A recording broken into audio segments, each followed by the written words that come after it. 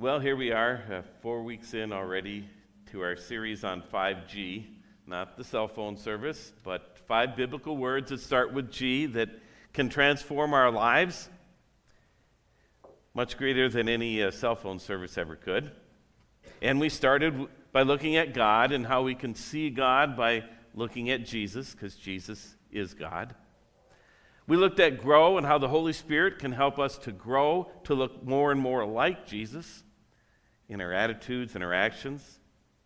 We looked at gift, how the Holy Spirit gives each one of us gifts of the Spirit, and then, most of all, the greatest gift of all, the presence of the Holy Spirit within us.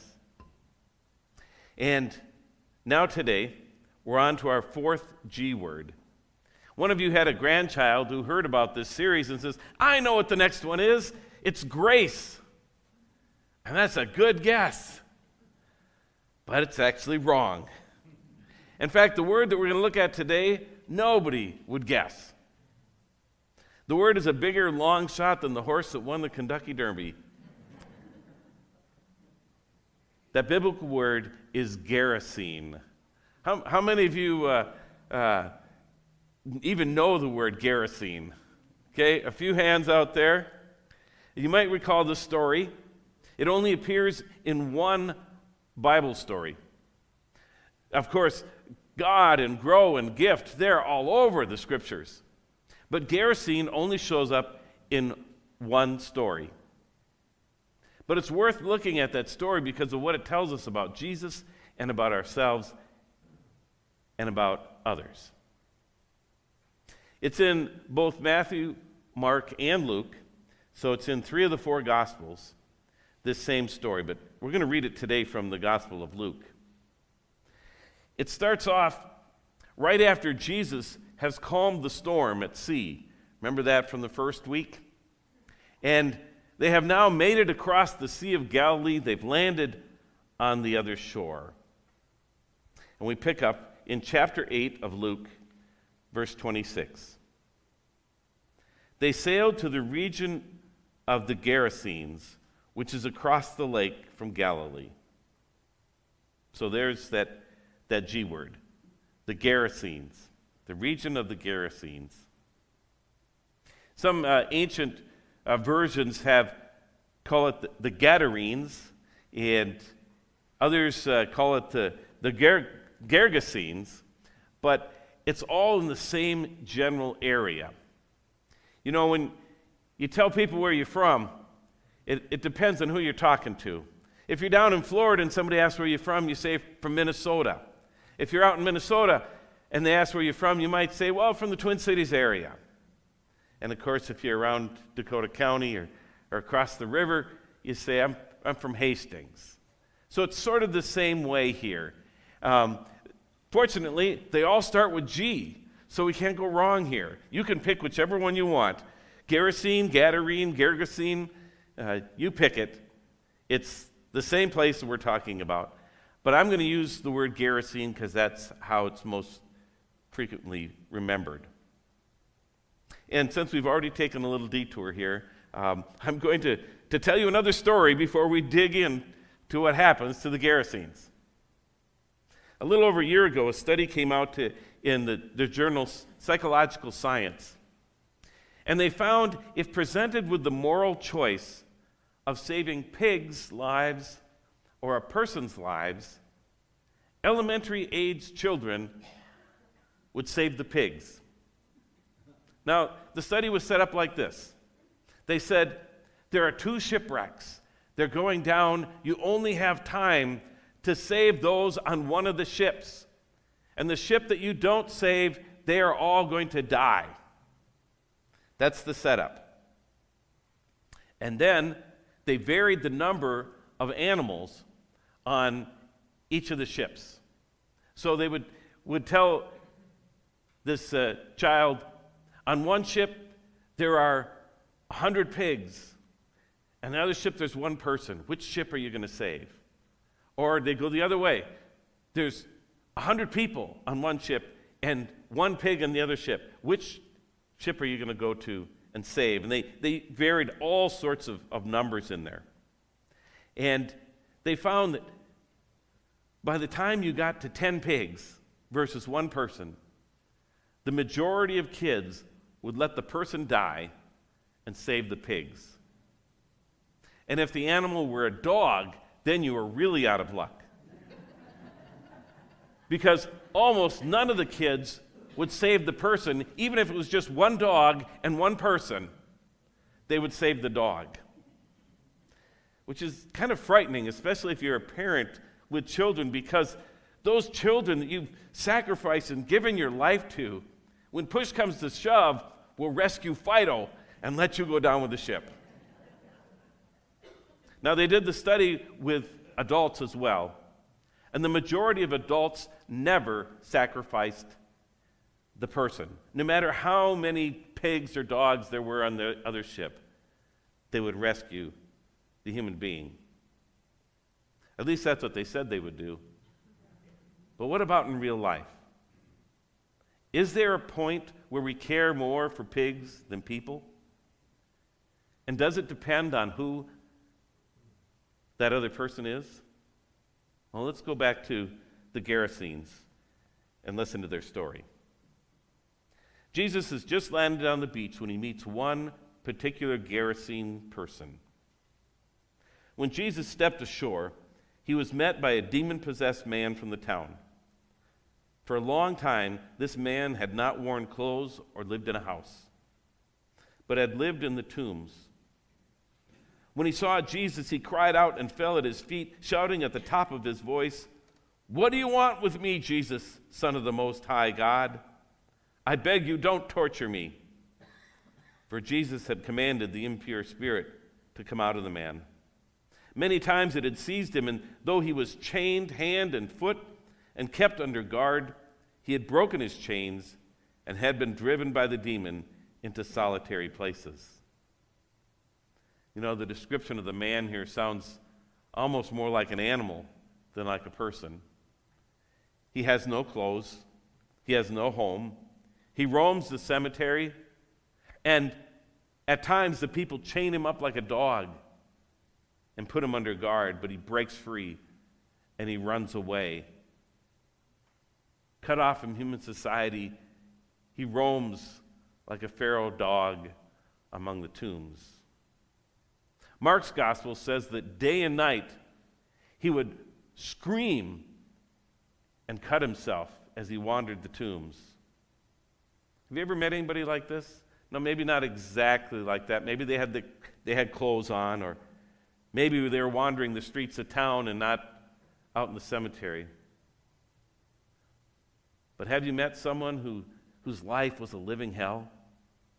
Who was possessed by demons of addiction or self-harm or mental illness, or maybe even an actual demon? You ever met anybody whose life was like this man? How did you respond to him? What was your inclination? Was your inclination to ignore them? To run away from them? Or to show compassion? Did you let them sink or swim out on their own among the tombs? Or did you talk to them? As followers of Jesus, let's see how Jesus responds when he encounters this Gerasene man. Pick it up in verse 30. Jesus asked him, "What is your name?" "Legion," he replied, because many demons had gone into him. And they begged Jesus repeatedly not to order them to go into the abyss. The abyss could also be translated the deep, the depths, the bottomless pit. They begged him not to order them into the abyss. A large herd of pigs was feeding there on the hillside, and the demons begged Jesus to let them go into the pigs, and he gave them permission. And when the demons came out of the man, they went into the pigs, and the herd rushed down the steep bank into the lake and were drowned. There's an interesting side note here in the story. The demons begged Jesus not to send them into the deep. But as soon as they're away from Jesus, they wind up in the deep anyways. How many times have we not wanted Jesus to be in control of our lives? Felt that we'd be better off if we just did things our ways, if Jesus wasn't messing around with us. No, we'd be better off on our own demons say to us. Let's run away from Jesus. It'll only hurt us if we followed him. But then we go off and we wind up harming ourselves anyways. Before we know it, we're going over the edge and plunging down. But that's another sermon, so we're not going to go there. We're going to get back to the story here. Verse 34. When those tending the pigs saw what had happened, they ran off and reported this in the town and countryside, and the people went out to see what had happened. When they came to Jesus, they found the man from whom the demons had gone out, sitting at Jesus' feet, dressed and in his right mind. It's a miracle. Jesus, in his compassion, has healed this Gerasene man. He was living like an animal, and now he's fully human. He was hurting himself and acting wild, and now he's clothed and in his right mind. He was treated like an animal, chained and under guard, banished to the tombs, and now he's got a seat beside Jesus. This is the greatest thing that has ever happened to a Gerasene, and the most awesome thing that the other Gerasenes had ever witnessed. So how did they react? Did they shout and celebrate? Did they hug and congratulate their healed neighbor? Did they beg Jesus to stay and work miracles in their own lives, casting out the demons in their own lives and setting them free? I wish. No, they actually begged Jesus to leave. Verse 35. Sitting at Jesus' feet, dressed and in his right mind, they were afraid. Those who had seen it told the people how the demon-possessed man had been cured. Then all the people of the region of the Gerasenes asked Jesus to leave them because they were overcome with fear. So he got into the boat and he left. So why are they so afraid of Jesus? Because he messes with their lives. They were perfectly fine to have 2,000 pigs. That's the number that the Gospel of Mark reports. 2,000 pigs. They were perfectly fine to have 2,000 pigs and one hurting man, rather than one saved man and 2,000 dead pigs. And I'm pretty sure, like the little kids in that survey, they would have picked the pigs even if there's just 10 of them over their one neighbor. Pigs meant money. Pigs meant a living. Do you know how much 2,000 pigs are worth? But what's the worth of one person healed and restored by Jesus? Pigs and prophets meant more to them than their neighbor.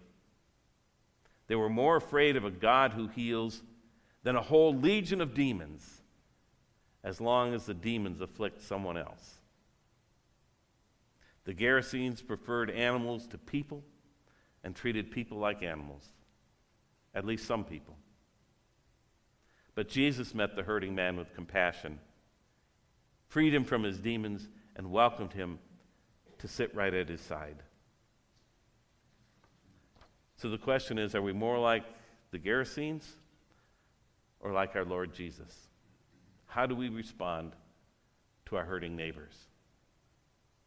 I served a little church about 100 miles down the river in the town of Dakota. The church was Riverside United Methodist Church.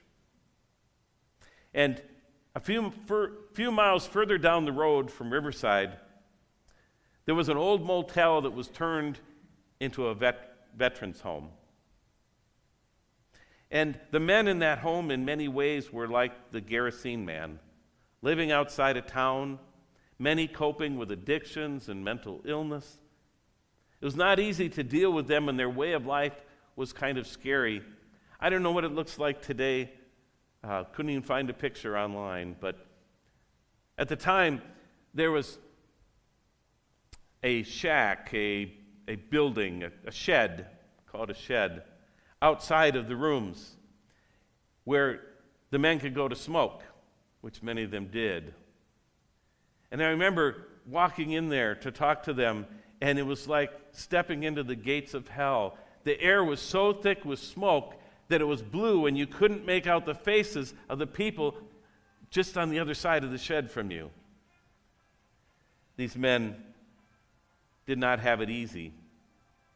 And often, really the only people they saw were the staff at the veterans' home. Except for the followers of Jesus at Riverside Church. You see, they would visit. They would throw parties. They would have hymns sings. They would do their best to view these veterans as beloved children of God.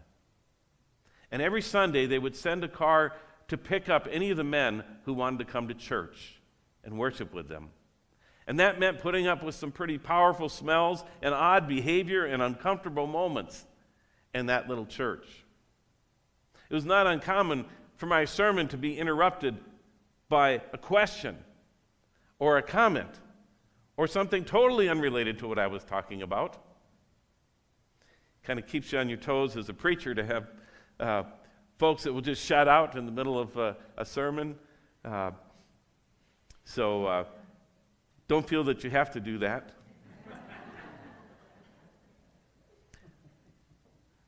It wasn't always easy.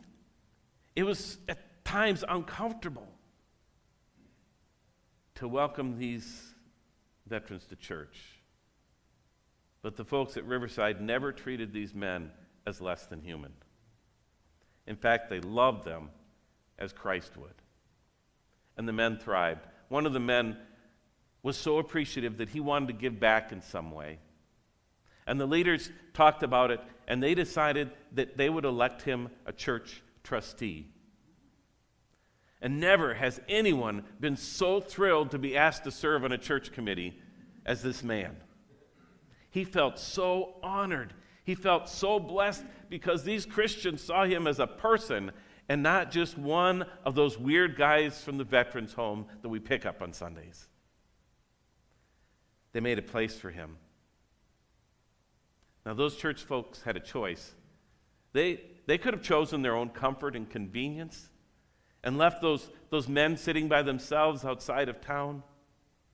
Nobody would have said anything if they never sent a car or if they never went to visit them. And yet they did. They brought them into worship and they gave them a seat right beside them. If it came to pigs or people, the good folks at Riverside Church would have chosen the people every time. Even if those people were dealing with demons like the Gerasene man. So what about us? What about me and you personally? Where have we chosen pigs over people? Have we placed more value on our finances or our comfortable lives or the status quo than we have on the hurting people around us? And let me get real personal here. Do we treat our animals better than we treat our neighbors? At least some of them. No, I'm not telling you to mistreat your animals. We should love our animals.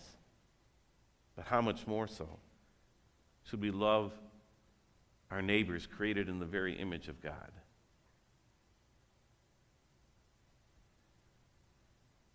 It cost the people of Gerasene 2,000 pigs to have one of their neighbors healed.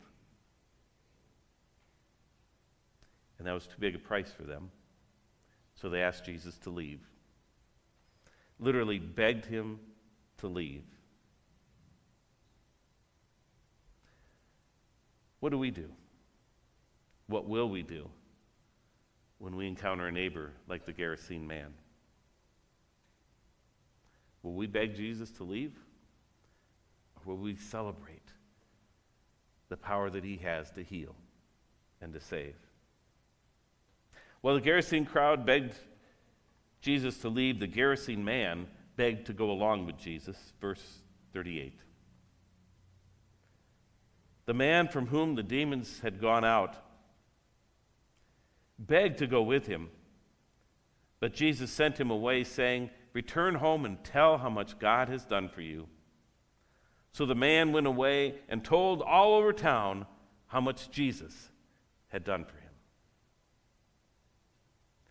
Jesus doesn't take the man with him, separating him again from his community. No, he sends him back to his neighbors with a mission. And the mission is to tell people how much God has done for him, how much Jesus has done for him. Remember, Jesus is God.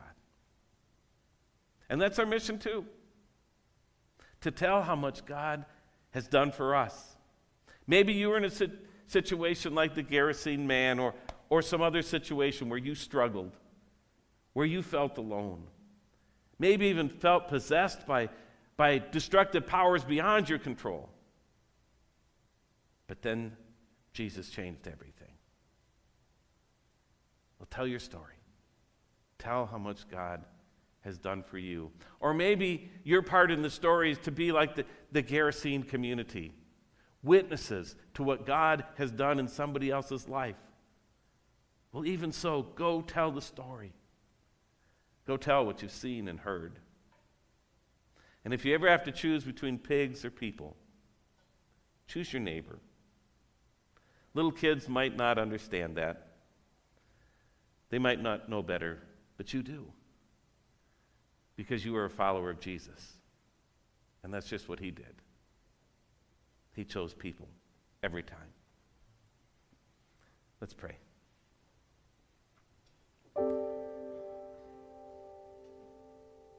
Oh, Jesus,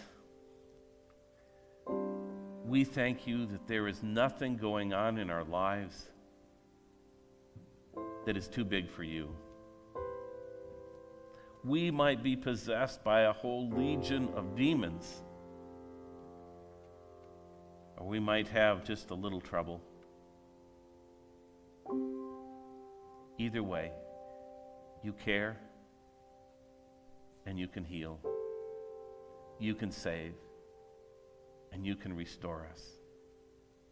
So thank you, Lord, for your work in our own lives and in the lives of our neighbors, our family and friends. And God, for those who have not yet known the power of your touch, of your word, we pray, Lord, that you would show up on their seashore. Respond to them in their wilderness and their wandering among the tombs. And free them to live anew. Give them a story to tell of how much you've done for them. Because we're so grateful of what you've done for us. Lord, we want to follow in your footsteps. So give us the courage, the love, the bravery to do so. Amen.